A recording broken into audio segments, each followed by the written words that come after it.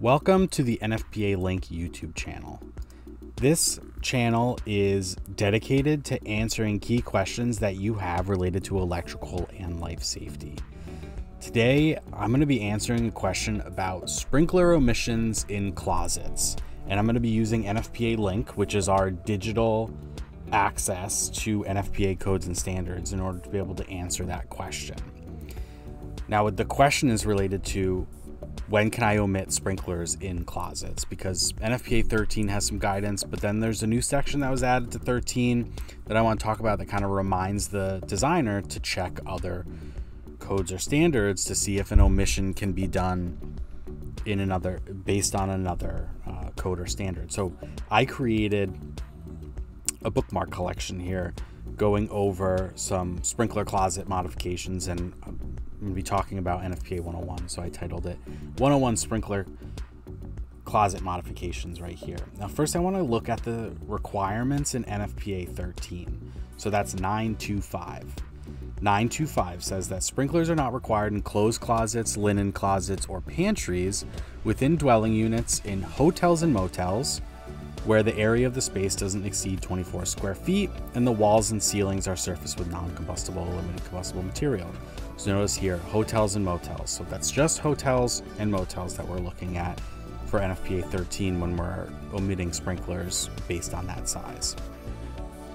There's another requirement here, which is talking about hospital closets, and that's going anything less than 6 square feet, provided we meet some depth requirements that's outlined in NFPA 13 in this section here.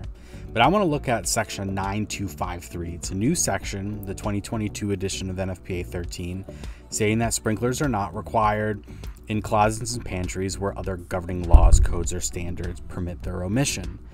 This is just a reminder to designers to make sure you check other laws, codes, or standards to see if you can permit the omission of sprinklers in different areas. Specifically here, it's closets and pantries. That's because NFPA 13 is simply the standard for designing and installing sprinkler systems. It doesn't tell you when they need to be installed. It's going to be another law, code, or standard that says, hey, you've got to install sprinkler systems. So you want to make sure you check that law, code, or standard to see if it has any other omissions. And in this case, I'm going to be talking about NFPA 101.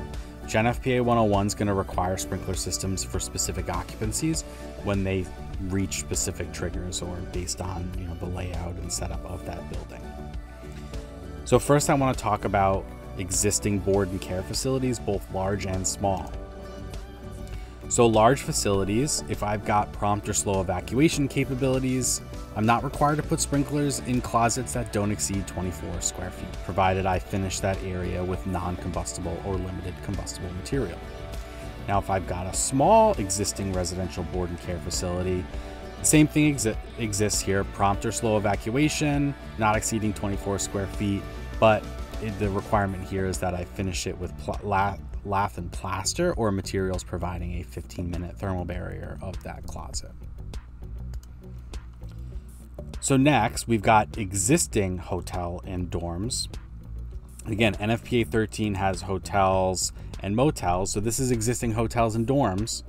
We've got a requirement in guest rooms and in guest suites. Sprinkler installations shall not be required in closets that don't exceed 24 square feet, and in bathrooms not exceeding 55 square feet. That's not what I'm necessarily talking about in this video here, but we're just looking at that 24 square feet now for existing hotels and dorms. And then we've got existing apartments and new apartments. I'll show you the existing apartment requirement here. In individual dwelling units, sprinklers are not required to be installed in closets that don't exceed 24 square feet. So we're seeing that 24 square feet be used, either 24 or 12. But if I've got a closet that contains a washer, dryer, furnace, or other equipment, then I do need to put in a sprinkler regardless of the size of that. And then new apartments in buildings sprinklered throughout by NFPA 13.